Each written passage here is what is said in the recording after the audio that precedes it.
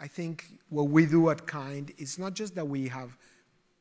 people are stock owners, is that we create an ownership mentality where the decisions we take, we strive. I'm sure that some people might complain that we don't always do it perfectly, but we strive to empower our team members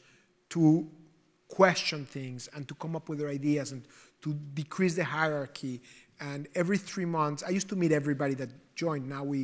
I don't initially, so every 3 months, I meet everybody that joined over the last quarter, and I talk to them, and one of the things that I implore them is to make sure that they, from day one, are comfortable having a critical eye and observing things that all of us that have been there already for a while might not observe. And make sure that if you notice something is wrong, don't be scared about going to someone you report to. And if that person doesn't get it, go, I mean, I guess I don't want to encourage people to ignore who they report to, but in general, I want to get people to feel comfortable noticing if we could do things better.